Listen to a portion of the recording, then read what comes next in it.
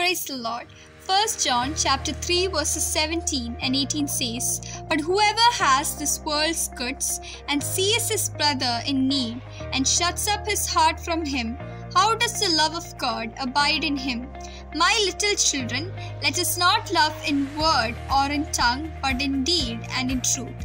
We often convey to each other that we love them, but if our action doesn't show it, then our words will be in vain.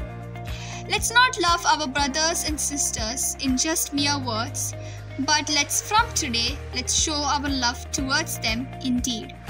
It could be just checking upon them, having a fellowship, or being in prayer with them, helping them how much ever we can financially, spiritually, academically.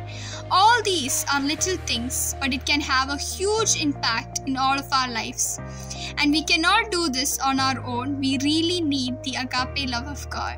Therefore, let's ask God to fill us with His agape love and to give us the grace to love others out of a genuine heart and to show the love of Christ towards them. God bless you with these words.